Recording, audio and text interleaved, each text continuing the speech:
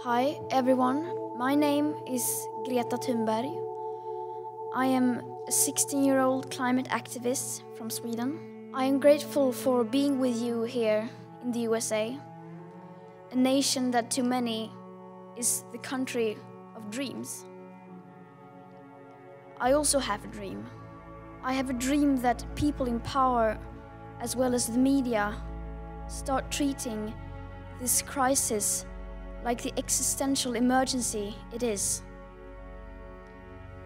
So then I could go home to my sister Beata and my dogs, because I miss them. In fact, I have many dreams.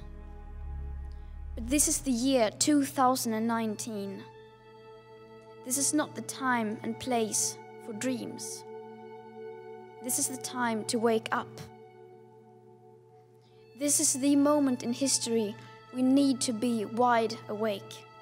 And yet, wherever I go, I seem to be surrounded by fairy tales, business leaders, elected officials, all across the political spectrum, spending their time making up and telling bedtime stories that soothe us, that make us go back to sleep.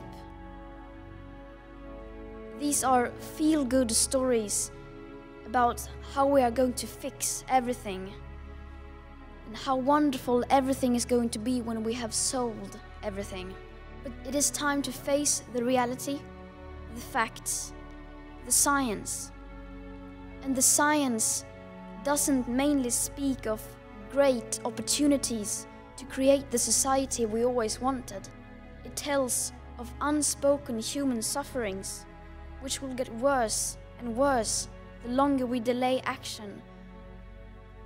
Stop telling people that everything will be fine, when in fact, as it looks now, it won't be very fine. Some of you may have heard that we have 12 years as from January 1st, 2018 to cut our emissions of carbon dioxide in half. But I guess that hardly any of you have heard that is for a 50% chance of staying below a 1.5 degrees Celsius of global temperature rise above pre-industrial levels. 50% chance. So a 50% chance, a statistical flip of a coin. Would any one of you step onto a plane if you knew it had a 50% chance of crashing? More to the point, would you put your children on that flight? We had, on January 1st, 2018, about 420 gigatons of CO2 left to emit in that carbon dioxide budget. And of course, that number is much lower today, as we emit about 42 gigatons of CO2 every year if you include land use. With today's emissions levels, that remaining budget is gone within less than 8.5 years. These numbers are not my opinions.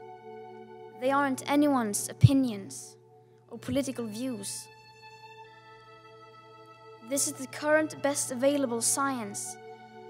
Though a great number of scientists suggest even these figures are too moderate, these are the ones that have been accepted by all nations through the IPCC. The USA is the biggest carbon polluter in history. It is also the world's #1 producer of oil. And yet, you are also the only nation in the world that has signaled your strong intention to leave the Paris Agreement. Because, quote, it was a bad deal for the USA. 420 gigatons of carbon dioxide left to emit on January 1st, 2018.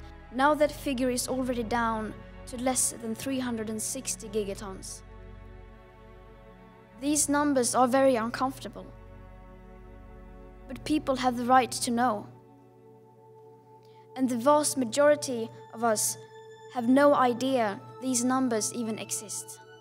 In fact, not even the journalists that I meet seem to know they exist.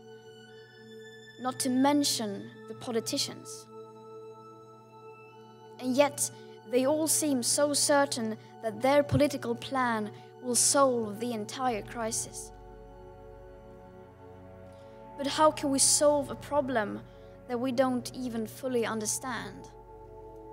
How can we leave out the full picture and the current best available science? I believe there's a huge danger in doing so. Our main enemy right now is not our political opponents. Our main enemy now is physics. And we cannot make deals with physics. Thank you.